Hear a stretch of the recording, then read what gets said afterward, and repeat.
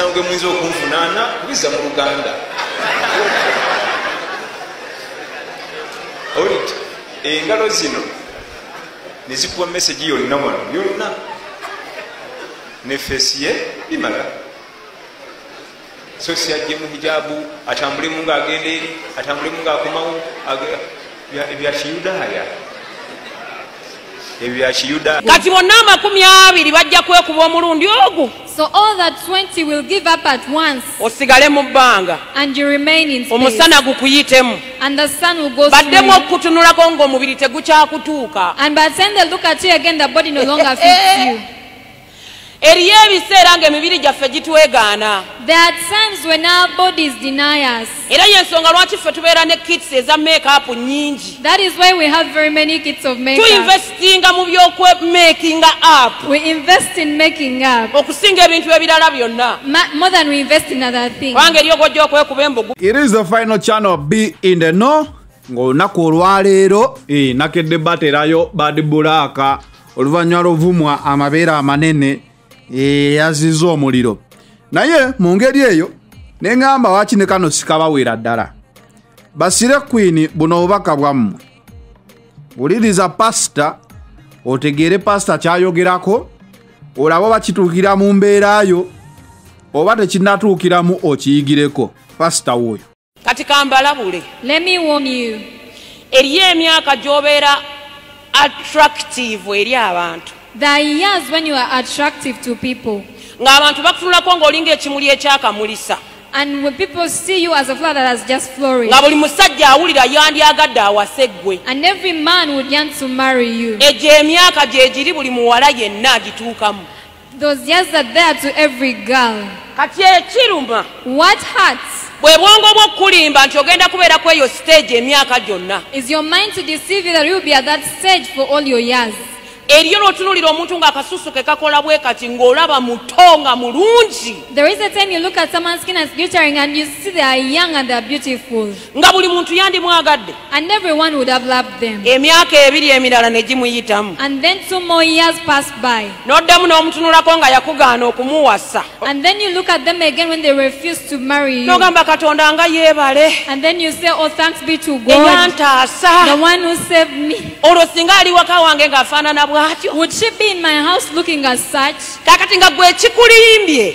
What has deceived you? Be basajja abangi abayise mu season eyo gy'omasaamasiriza. Are the multitudes of men that have come to you in that season when you're glittering. Noga kanjira ninda nkole business. And you say, let me wait and do my ono business. bw'anajjanga n'aleetayo ez'enviiri, ono With this najja one brings n'aleeta for ez'olugoye. hair, one for food. Kambakuumira awo ate bonna sigenda bagana naye kambakuumira awo ku bunkenke. Let me just keep them on tension. Kati eriyo b'okuumira ku bunkenke nga baabuuka bakibuuka. There are those you're keeping on tension, but they are beyond that. Akugezaako wiiki ezo nga tolina ansa n'akuta. They try you for 2 weeks without an answer and they let you go. Kati bonna 20 bajja kwekuba omulundi ogwo. So all that 20 will give up at once. Osigale mu bbanga. And you remain in space. Omusana gukuyitemu. And the sun will go through. Baddemu okutunulako ng'omubiri tegukyakutuuka. And by the time they look at you again, the body no longer fits you. Eriyo ebiseera ng'emibiri gyaffe gitwegaana. There are times when our bodies deny us. Era y'ensonga lwaki ffe tubeera ne kits eza make-up nnyingi. That is why we have very many kits of makeup. Tuinvestinga mu by'okwemakinga up. We invest in making up. Okusinga ebintu ebirala byonna. More than we invest in other things. Wange eriyo gw'ojja okwekuba embugubugu zibule. Because you have those you're going to put on and the wrinkles will not be naye seen. abaana era bakulaba. But people still see you. Ne bamanyi owooluganda oyo omubiri tegukyamutuuka. And they know the body no longer fits that brethren. Kati weewe obudde nga bukyali ng'omubiri gukyakutuuka. So search for yourself time when the body is still gukwegaane ng'omaze otuuka mu nnyumba y'omusajja nga takyalina kyakukolera. so that you get into someone's house and they can no longer do anything about it. N'osanga singo n'omubuuza oyagala kufumbirwa ddi. You find a single person and ask them when do they want to get married. Ng'agamba tamanyi. And they tell you, I do not know. Tosoma. You're not in school. Tokyabeera wammwe. You no longer stay at your home. Naye tomanyi lw'oyagala kufumbirwa. But then you do not know when you want to get married. Awo ne mba n'ebibuuzo. And then I get questions. Katonda ogenda mugamba ki? What are you going to tell God? kubanga omuntu atamanyi budde bw'ayagala kukoleramu kintu talina na ngeri gy'agenda kugambamu Katonda. Because if someone does not have a set time frame when they want to do something, they don't have a way they are going to tell it to go. Eggulu liraba omuntu azze mu maaso gaalyo nga tali set. The heavens see someone has come before it when they are not set. Bw'olaba abe bawasizza n'owulirayo okufumbirwa. When you see someone has been wed, then you feel like getting married. Bw'owulira abakaabirayo n'ogamba naye omuntu agira alinda. When you find those who are in sorrow, you say someone should. Bw'olaba azadde n'ogamba naye enkya nfumbirwe. When you see someone has given birth, you say let me get married tomorrow. Bw'olinga agamba nti omusajja wamuteekawo wakuzannyirako gwe w'oyagalira wajja okujjira akuwase. As if you set the man somewhere to joke with, that whenever you want, they'll come around and marry you. Basinga amiina. Amen to the singles. Wave unto me. Aha. Kati nno waliwo akantu bulijjo bakoogera n'engamba oba katuufu oba si katuufu oba ki kabaani ki akagenda mu maaso nga omuntu w'ekisiraani omulabira ku bigere, omuntu ati omulabira ku ngalo, omuntu ati ebintu bwe bityo n'endowooza bya kiwaanyi. Naye waliwo sheeki wano abuulira engeri gy'oyinza okukeberamu omuntu gwe weeyagaliza gy'otunuulira ekigere n'omanya omuntu oyo yenna. Sheeki wuuyo. Kati amasala g'okufuna ku mukyala gw'oyogereza omutunako kyenkana ki, kigero ki, buwanvu ki? Okufuna ku mukyala gw'ogenda okuwasa kitegeeza kujja mu ngoye ambale empale ya jjiini simanyi ne musalankwawa kubanga abamanyi bonna bakkaanya nti obulungi bw'omukyala bubeera mu bifo bisatu: ebigere, engalo ne feesi. Bw'olabanga ebigere by'omukyala ebyo ne bikusanyusa n'engalo ze ne feesi abamukyala, kubanga ebigere bikubuulira embeera ze zonna eziri mu magulu awo wonna mu ntumbwe kwambuka waggulu awo byonna mu mesegi eri awo wansi.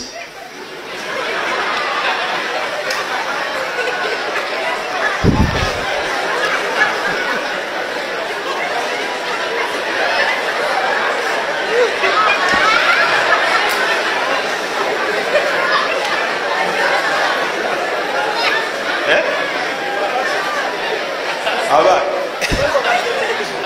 ebigambo si byange, omusango gwe muyinza okunvunaana kubizza mu Luganda. Oliti engalo zino ne zikuwa mesegi yonna wano yonna ne feesi ye bimala. So si ajje mu hijabu atambulemu ng'agenda eri, atambulemu ng'akomawo ebya Kiyudaaya, ebya Kiyudaaya. Imam Ahmad ibn Hanbal, Imam Malik, Imam Shafi, Imam Abu Hanifa bonna begatta ku masala ago nti ebintu bisatu ebikulaga obulungi bwaki. Kasi omutunda ku bigere n'obisiima gwe n'engalo ze ne feesi ng'ogamba nti mahale sente meka, basi teri kigera kiyitago. Si kumwambula yenna ayambale legingi ebya Kiyudaaya. Tobonyabonyanga mwana wa munombu yambala legingi kati yitabongo omudolinga yitabongo omu bya Kiyudaaya yakyononefu ebyo bimala. Allah tabaraka wa taala yakwata omukyala ebintu byonna emoloko giraba bwe kuyitako bweti byonna byonna ebiri mu moroka eyo birabira kagamo kaba mabegaawo ku buutu kamu bugambo bubiri bwe buti bukulaga emoroka kyo amaanyi gaayo nebbeeya byonna birabira ku bugambo bubiri mabegaawo bwebaba babufunzaawo byonna babifundiza mu bugambo obwo si bwe guli. Abamanyi byemmotoka bwe weekuyitako otuna butunzi ku buutu yaayo n'omanyi ebigikwatako. Tobukudde boneti tebakebedde yingini ya sirinda mmeka yabiki kano kamalaka ate kaba mu kifo eki ku buutu bali ate mu maaso tekabaayo. Kati omuntu yekka waba asobola okukikola. Kati awo wova ku byabano ng'ogenda kuwangato. It is the final channel B in the no. I'm out.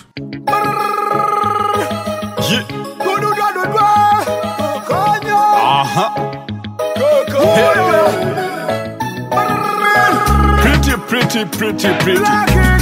sexy Samelo taste one original we gonna say Kuno mulembe kokonyo wategele sefoyo mulondunula kokonyo ebyana byesaza obuwero kokonya tabye kuno mulembe kokonyo wategere sefoyo mulondunula kokonyo ebyana byesaza obuwero kokonya tabye webebi tula bulungi ku boda odudo ositamye ebisambi biri bweru abantu bonna balobye baliriza kwevudde tebafuna kabenje akagoye tekakutuuka okebisemu olinga pika omupiira pikayo siyesingayo bulungi labono ekitone nga kiri kungulu wasize mima mama jinyereketa jikirako ekibumba obirya mpolampola tebikutuuka kansa mulengera mu maaso bakambozi na bendova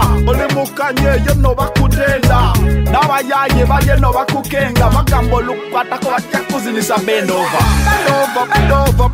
girl bendova girl kokonya kuno mulembe kokonyo wategere sefoyo mulondunula kokonyo ebyana byesaza obuwero kokonya tabye kuno mulembe kokonyo wategere sefoyo mulondunula kokonyo ebyana byesaza obuwero kokonya tabye wenyabo ngokankanya obudula otambula osagala kabina tekakukweko mwafuna leginga obwo munda mwabusula musagala busagazi mbuna kokonyo bebi wasize liso mama ekiwugulu kikusingako byoya byokka kaninde nkube yo lwenetonya ejabinaza ndogamba sakulabula labata chinteza kanyewa yakukalya kamasuko tekajja kunkwata ndisite bona atenga ndishapu nja kukwabula ogendo mbido muyaye chewepikiro chimanyi mama mudinka tata musumali zembera mukongo sengayo munyarwanda na yate bansaze jembalu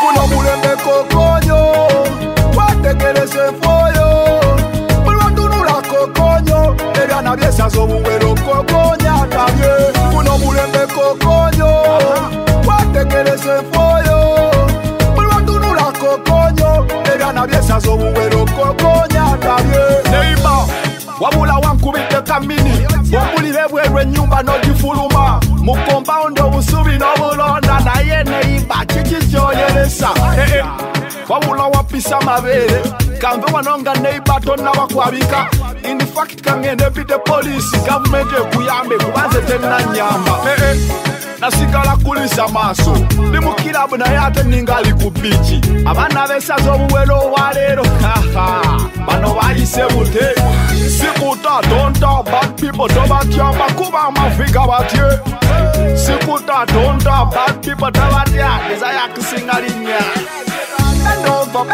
bend over girl bend